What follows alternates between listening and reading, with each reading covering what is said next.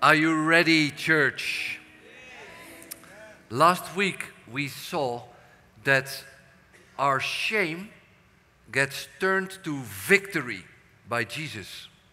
And we actually saw that's His glory. The glory of the Lord is to take what's wrong in our lives, even if it's our own wrongdoing, and turn it to victory. And He's proud to do that. He loves to walk that walk with us. And today we're going to look at, but does He also turn our mourning into dancing? Because it was heavy stuff last week, but there are situations in our lives where it even seems irreversible. And let's go to the verse where we ended last week. It's from Romans 8. It says, "And we know that all things work together for good to those who love God, to those who are called according to His purpose." And this verse I loved to preach. One of the favorites. He turns all things for good. But as I was preaching it in the past, I already sensed, but there are people in the room or people watching that have been through stuff that it's not so easy to say, oh, it will be just turned for good. And then 8 years ago, my dad died. Too young, in my opinion. And then I stopped actually preaching that verse.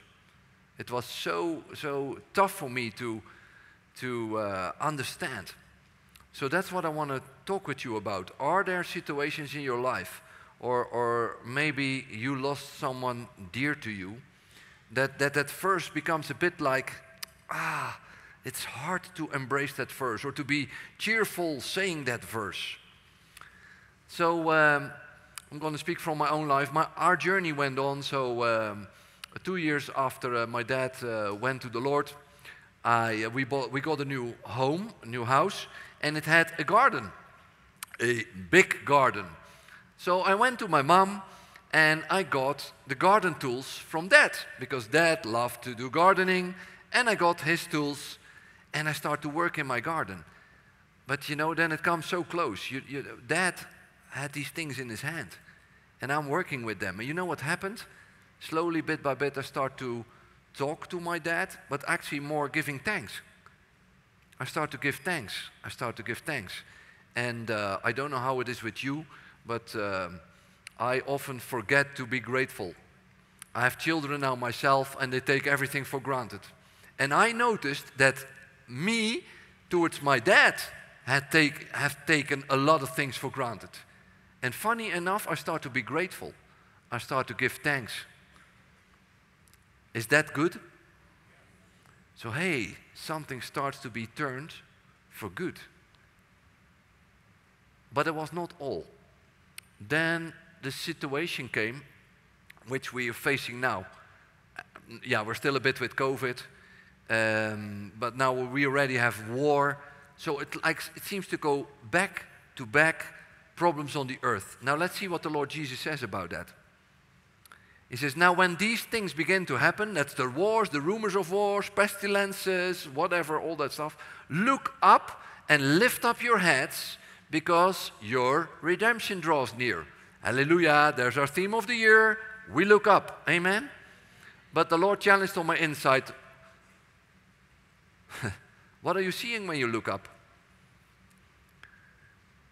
We're asked to look up, and I was walking in the evening, and it was dark, and I thought, yeah, you don't want me to see the stars. That's not what that verse is for. What does God want us to see? So then He led me to a verse which we all know, but in my insight that always remained a bit romantically pictured, like it's for later, it's for after this life. Because what does the Lord say just before He leaves the earth? He says, my Father's house has many rooms. If that were not so, would I have told you that I'm going there to prepare a place for you? Now, we all know this verse, huh? But still in my head, that was a bit like, yeah, but that's in the far future. And that changed. So I start thinking about my dad again. Man, He's already there. He has his place. Amen. Everyone dear to us who we lost, they're home. Amen. Man, that is so. They're not coming here. We are going there. Our future is there.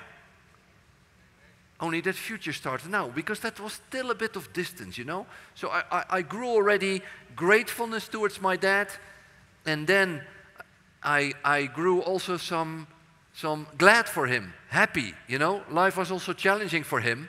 So him being home, where Jesus prepared his place. Hallelujah. You know, but often our sadness goes with deep grief and hurts and not understanding, and especially when it's or too soon, or it's the wrong order, it's a child while the parent is still around. All of these things. And that starts to be resolved by me living in gratefulness, but also wanting it for him. Then the Lord said, but you can still get closer. He said, your idea for that verse is still like in the future, and he's already there, and we're still here. And then it's not just missing. And then he led me to a verse. We're going to read it, and it can distract you because it seems to be about the Jew and the Gentile. Actually, it is about the Jew and the Gentile, who both, when they find Christ, they become one in Christ. But then it says something so beautiful. Let's read it. It's from Ephesians 2.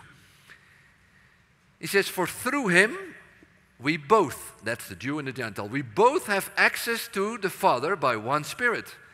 Consequently, you are no longer foreigners and strangers, but fellow citizens with God's people, and also members of his household. This is not in future perspective. Being members of his household is here and now. Now, which house is that? Which house Paul is speaking about? It's the house of the Father. It's the house of the Father. It would have many rooms. You could say, but there's different layers in the house. And that already is at a next level, while I'm a level, but we're all in the house. Our beloved ones whom we miss are so much closer than we realize. And we are so much closer to heaven than we realize. Amen? I often don't live like that. Or I didn't live like that. I get to realize more and more. Heaven is here and we are already in heaven. We're all already living together in one house. The house of the Father. And I always imagine then a table, like a long kitchen table, and Father, our Abba Father, is sitting at the end of the table, and all his kids are sitting there. All of them. The ones who are here, and the ones who are already there. And then I already make the mistake, because I already split up a here and a there. So that's allowed to grow in us. When we received Christ, we were no longer foreigners and strangers, but we were fellow citizens with the Jews who were already God's people. We were all included. But also the distance between heaven and earth is not what we experience. It's for the believers, it's different. We all already live in the house of the Father. Amen. And the Bible verse said, he will turn all things for good. So, now imagine I thought it went wrong with my dad. That went wrong. And there was still like a sadness in me. And then garden tools are helping me to learn gratefulness. And then bad happenings on the earth help me to realize the house of the Father and live more with my mind already towards heaven. So when Paul said, he will make all things work together for good, that is even literally true. Amen? God just needs the opportunity. Can he? Just ask Him, Lord, help me. Even in your situation, in your specific matter, help me, Lord, to see how you turn these things for good. Now, in my case, it took almost 8 years to get that, but still. Now, there was another verse I was struggling with. Let's see. Now, if we are children, then we are heirs, heirs of God and co-heirs with Christ. If indeed we share in His sufferings, in order that we may also share in His glory. Now, why I was a bit struggling with this verse, I had situations the last 2 years which were so unfair. So actually the subtitle of the sermon is, Look Again. What if life is unfair? Now, we just said, man, life can be irreversibly unfair, seemingly. But now I want to talk about another type of unfair. How I got treated was unfair. And, you know, when we talk about the sufferings of Christ, it's not about the cross or the nails, because that's actually dealing with our sin, and that's restoring our relationship with God. And it deals with the requirements of the law. Not that kind of suffering we're supposed to share in. That's between God and us, and Jesus took that for us, so that we don't have to take that. But then there's a part of His sufferings, which is how we treat one another, how He was treated by people. That's what I'm talking about. And we all know, yeah, we're supposed to forgive one another. Yeah? We're supposed to forgive one another. But you know what happens with me when I'm treated unfair? I want to fight for my right. I want to speak up. Ooh, you should ask my wife. I can walk around like a bull through the house. Think who I'm going to walk over, and I will tell him.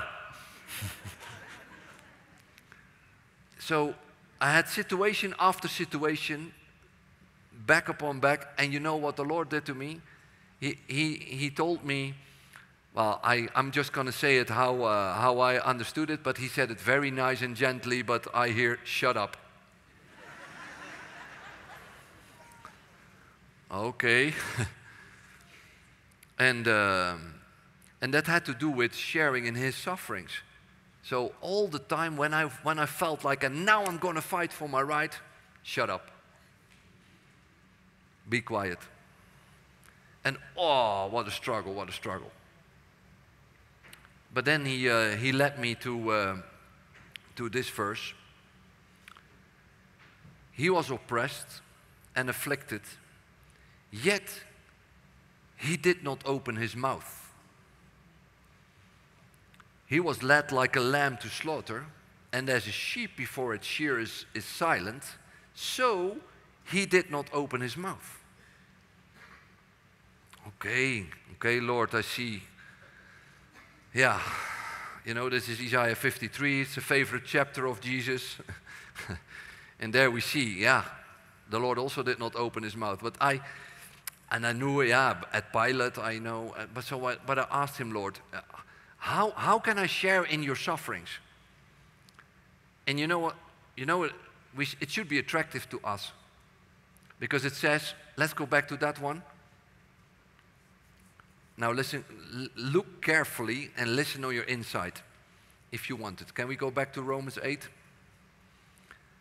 Now, if we are children, then we are heirs, heirs of God and co-heirs with Christ. If indeed we share in His sufferings, in order that we may also share in His glory. Now, who wants to share in His glory? Yeah, all of us. The other question I don't have to ask. Who wants to share in His sufferings? None of us. So I asked the Lord, but where? How can I relate to these sufferings of you? Where is it then happening exactly? How does that work? And then the Lord started speaking to me. He said, so you want to know where that happened in my finished work, in my journey, in my suffering? I said, yes, Lord. He says, yeah, you know a lot about sufferings. I said, yeah, Lord, I know a lot about it. You know, every single element of his journey towards the cross has meaning. You know, we all know the stripes by which we are healed. We know the crown of thorns. And I studied them all, I thought. Yeah, I actually studied them all. And I knew most. And it ends up at the cross, and the nails have a meaning even, and all of that.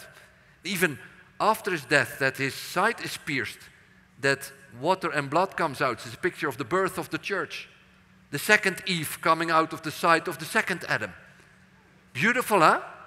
Yeah, the Lord said, still, you didn't understand too much of my finished work. He said, because try to find the common denominator in all of them. There is something which is during the journey of Jesus, which is continuously the same. Yeah, after a lot of meditation, I gave up. I said, okay, Lord, can you tell me? You know what he showed me? He said it was all unfair. It was all unfair. Is that correct? Other question, did Jesus deserve anything of which he went through? No, so it was all unfair. But you know what it looked like for the Lord, that it was all unfair? After every step, before he went into the next suffering, which was even more horrible, he had to choose again. Am I going to go on with this? And step after step, through all the horrible things, the Lord chose to endure unfair. He kept his mouth shut. Amen. And that's what the Lord did for you and I. And if we share in that suffering, what's the promise? In order that we might share in His glory. What is His glory? What happened? After all His sufferings, He was resurrected. Because it was all unfair. God had all right to lift Him from the dead in all glory. And it was done. He did it. So yes, there is suffering to share in. But yes, that is in order to share in the resurrection power. Now, it absolutely doesn't feel like that when you're in front of it. And most of the time, it doesn't feel like it when you keep your mouth shut. You know, even when you have your mouth shut, that on the inside there's a lot happening still.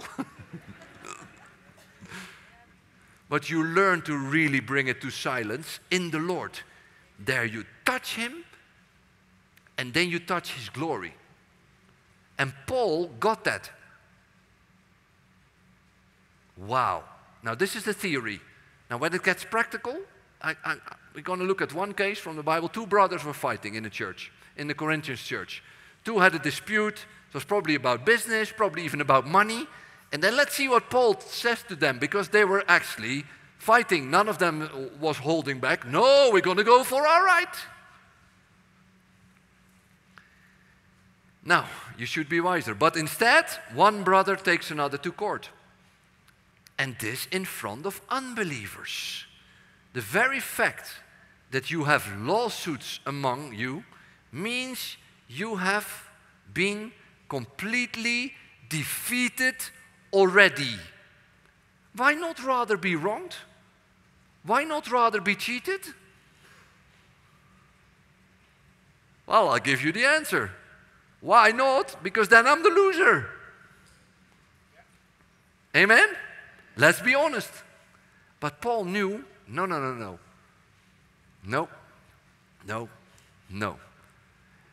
This is defeat. Fighting for yourself, opening your mouth, wanting your right. That is defeat.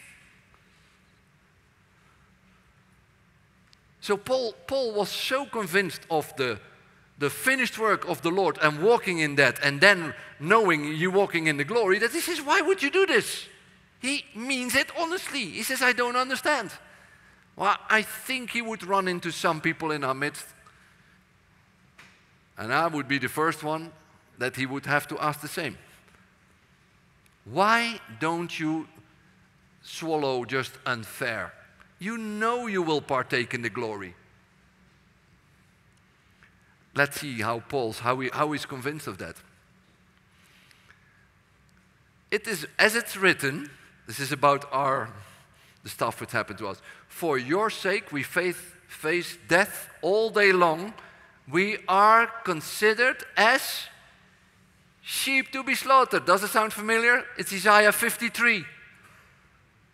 The Lord was.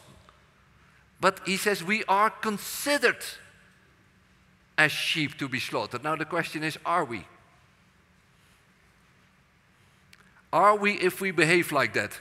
You know, to be considered a sheep who's led to slaughter, you know what it looked like? Okay, there was a case, you just bowed your head. Instead of fighting, you said, meh. And for the rest, well, then you'll be slaughtered. You're the loser, you're the weakling, you're not ready for this world. This is not how this is going to work. So then you're observed by everyone, you're considered a sheep to be slaughtered if you behave like that, if that's your posture. Amen? Let's see what Paul says. No! In all these things, we are more than conquerors. Through him who loved us. Going for your battle, trying to win your fight yourself, you stand defeated. Taking the posture of Christ, with Christ, sharing in his sufferings, you are more than conqueror. For if you share in his suffering, that is in order. There's no way that it cannot happen. It's in order, so it's also no suffering. Yeah, because you need that. It's good for you. No, if suffering happens, this is in order to share in his glory. That's the purpose, that's the goal. Amen? Wow. Can I invite you to more unfairness?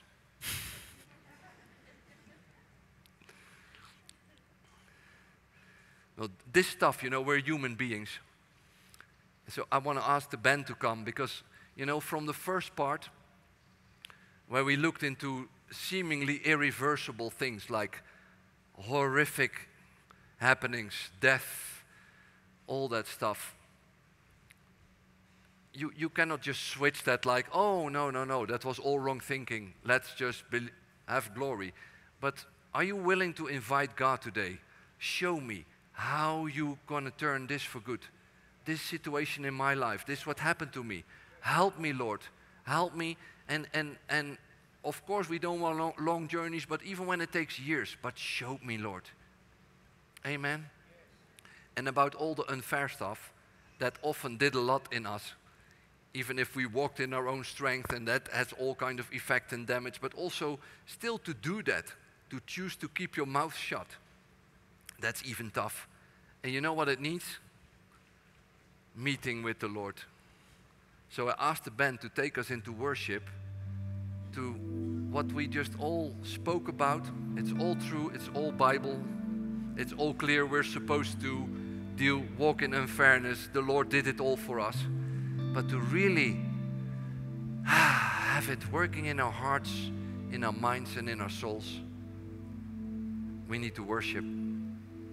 Even if you're disappointed in the Lord, in what has happened to you, you don't understand it anymore. All the question marks, why, Lord, why? And how, if it's turned for good, how, Lord, how? Would you like to exchange that, all of that, just with the presence of the Lord? Then let's just worship him and let him do it. Oh, we worship you, Jesus. How we love your presence, God. Come and have your way. Come and have your way, have your way. Oh, yeah. I love you, Lord. For your mercy never fails me. Oh, my days, I've been held in your hand. From the moment that I wake up time I lay me head, I will sing of the goodness of God. Come on, all my life. And all my life you have been faithful. All my life you have been so, so good. With every breath that I am able, oh, I will sing of the goodness of God. Oh, yeah. I love your voice. You have led me through the fire in the darkest night. You are close like no other, and I've known you as a father. I've known you as a friend, and I have lived in the goodness of God. Oh yeah. All my life you have been faithful. And all my life you have been so, so good. With every breath that I am able, oh, I will sing of the goodness of God. Come on, your goodness is running. Your goodness is running after me. Your goodness is running after me. With my life laid down, I surrender now. I give you everything. Your goodness is running after. Your goodness. Your goodness is running after.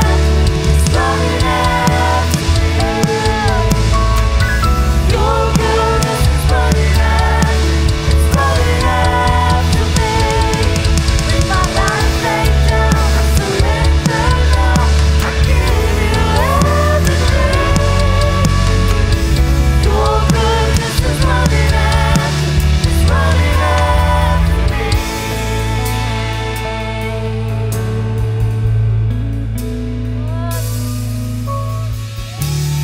All my life you have been there. Come on, sing it out, church. All my life you have been so, so good. With every breath that I'm able, of the goodness of God, I'll sing, I will sing of the goodness of God. Oh, I will sing of the goodness of God. Yeah, yeah, yeah.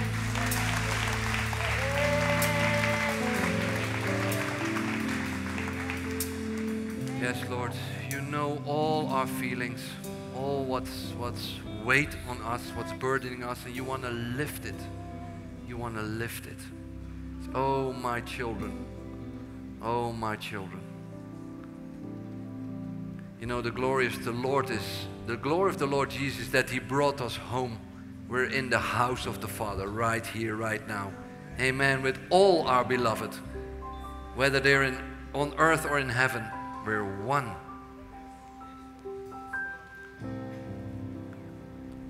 The next song is going to be How Great Is Our God. But I want to share one more unfair thing, which was very unfair to me, from the Bible. And then you see the greatness of God. You see the glory of Jesus. Then you see He goes so far beyond our lives.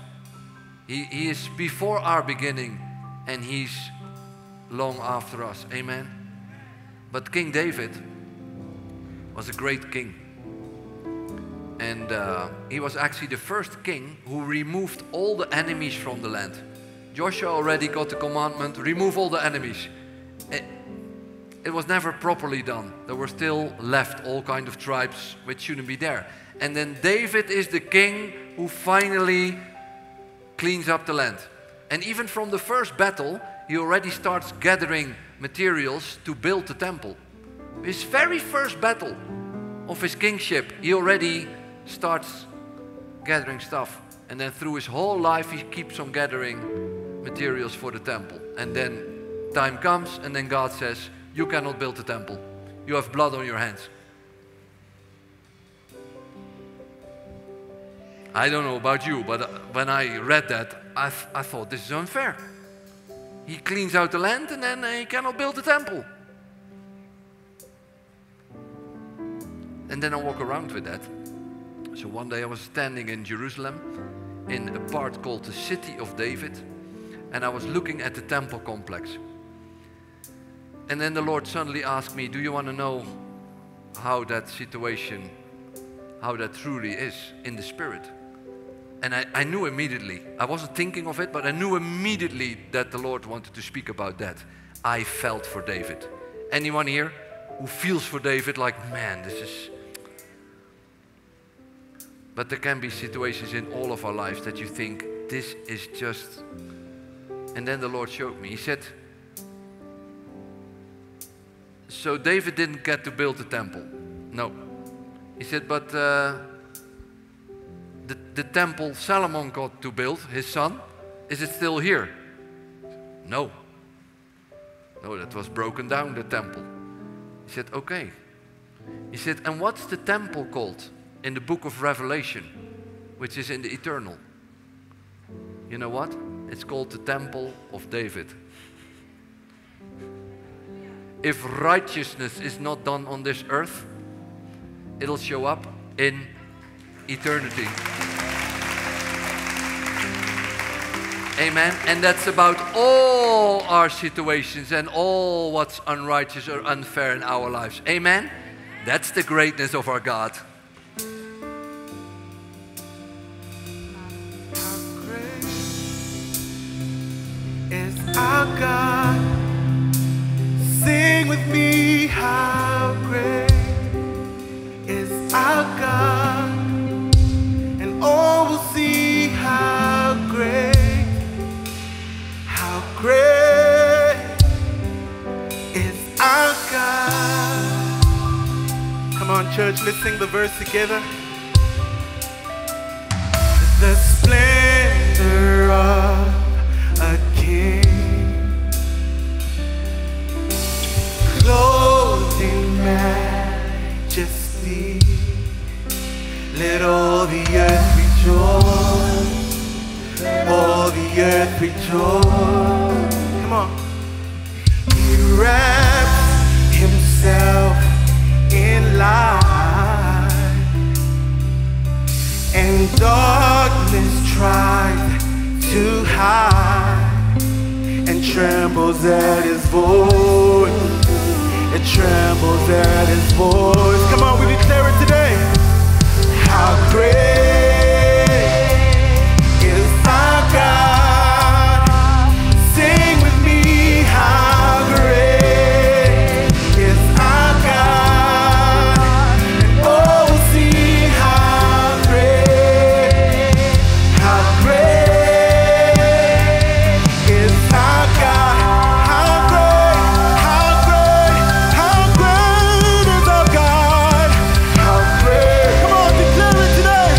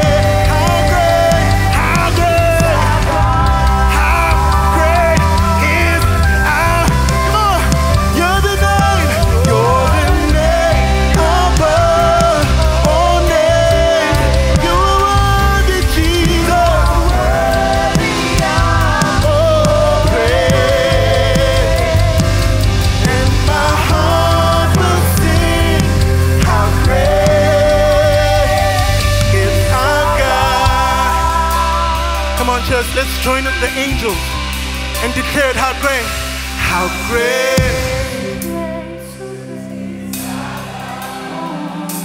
Sing with me, how great is our God, and all will see how great is our God. For all eternity, He is great. How great, no matter what I'm going through, He's still a great God. Sing with me. How great is our God, and all will see how great is our God. Come on! You're the name above all names. You're the name above all names. You are worthy of all praise. My heart will sing how great is our God. Come on, one more time. You're the name above all names. You're the name above all names. You are worthy of all praise. And my heart will sing how great is our God. Come on, give Him a shout of praise. He is a mighty God. He is a good, good Father. Hallelujah. Hallelujah. Hallelujah.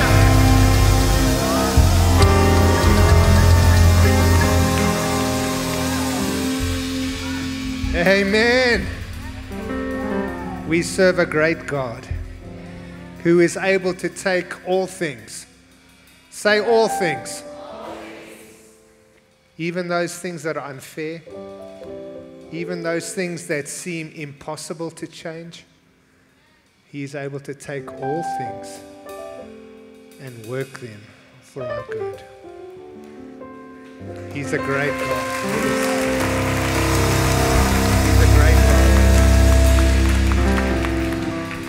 In this moment, we'd like to give God an opportunity to take something and really work it for good. The Bible says that God so loved the world that He gave His only begotten Son, that whoever believes in Him should not perish but have everlasting life.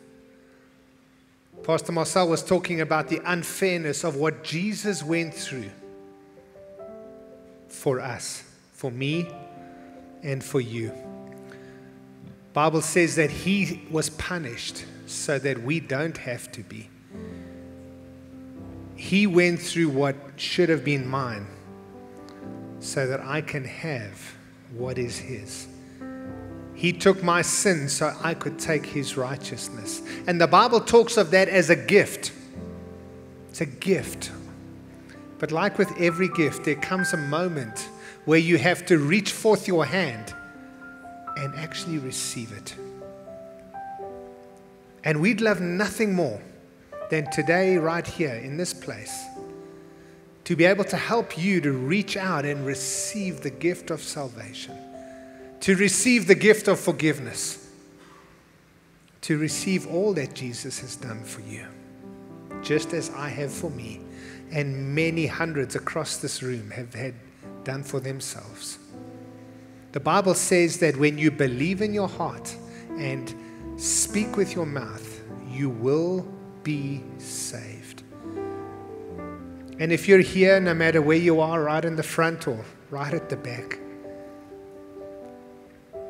if you've never received the gift that Jesus died to give you, we'd love to help you do that this morning. And I'm going to ask our church family to pray a prayer with me so that you're not praying it alone.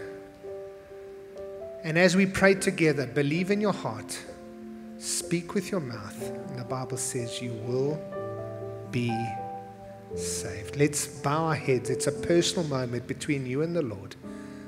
Every head bowed, every eye closed. Say this with me. Say, Lord Jesus, thank you for dying for my sin. Thank you for being punished in my place. Thank you for going through that which was unfair so that I can benefit. Please come into my heart. I receive that gift of salvation, that gift of forgiveness. I receive it for myself. Thank you for doing it for me. In Jesus' name, amen. The Bible says that if you've prayed that for the very first time, something amazing has just taken place in your life. That you've gone into something brand new. That your old life, full of mistakes, full of hurts, full of brokenness, has been left behind, and you today, in this moment, you start a new life together with Christ. There's so much that could be spoken about of this moment of salvation. But we would love to start you walking that journey in the right direction. And we have a team of people who would love nothing more than to be able to meet with you, talk about this new decision, this salvation moment, pray with you if you have any prayer requests. So they'll be in the foyer, through those doors at the back. In the foyer, there's a new believers table. Please won't you go there? We've got some resource. We'd love to be able to talk with you, point you in the right direction. But remember today's date. Remember the time. The Bible says that this is the day that your name was written in the Lamb's Book of Life. Forever, your eternity is secure in Him. What a joy and what a privilege. Church, we're going to receive communion this morning at this time. And if you don't have one of these little containers with some juice and a wafer, just raise your hand and we'll make sure that we get it to you. Just keep it up high and we'll get it. I see there are a few hands. Our team will get it through to you. Just keep your hand up high. If you haven't used one of these, you've a couple of layers. You've got to peel back the first layer that gives you the wafer, and then the second layer that allows you to have access to the juice. But we'll participate together at this time. The Bible says that this wafer represents His body. And it's a moment for us to bring Jesus and His finished work into full focus. So often when things go on around us, we can feel like, God, do you really love me? You may have been facing something that was unfair. You may have felt like you were disappointed when things didn't go the way you were hoping. And in those moments we can question, does God really love me? And this is why we have this holy moment every time we gather, because it focuses us back on the cross. When you look at the cross and when you see what Jesus went through for me and for you, we never ever have to doubt the love that He has for us. So in this moment, church, I'd like us to just close our eyes and just picture Jesus on the cross. How much He loves us.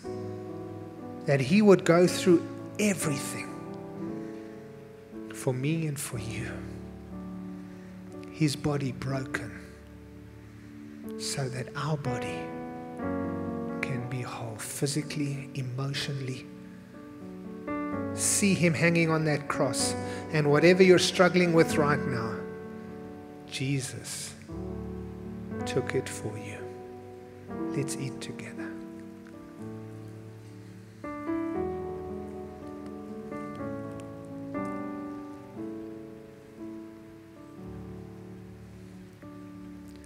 As He hangs on that cross, His blood flows down.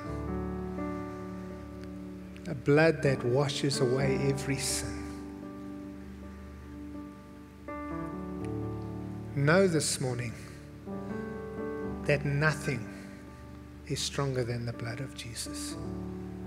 No sin is greater. Receive his forgiveness. Allow that blood to wash over. Don't allow our enemy to tell you that there's anything you've done that cannot be forgiven. Look to the cross and see every sin hanging there and his blood washing it away. Receive this morning his righteousness.